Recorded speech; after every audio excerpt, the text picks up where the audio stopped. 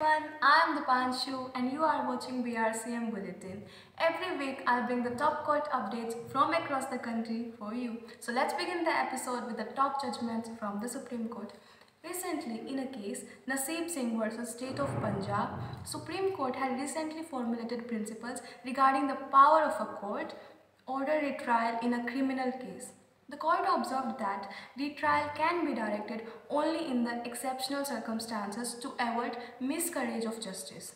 The court referred to an earlier judgment to formulate this principle.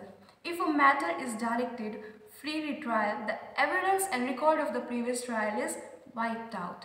The bench of Justice D.Y. Chandrachud Vikram Nath and B.V. Nagarnatna was held. It is the section 386 of CRPC which empowers the appellate court to order retrial in the context of appeal from the conviction.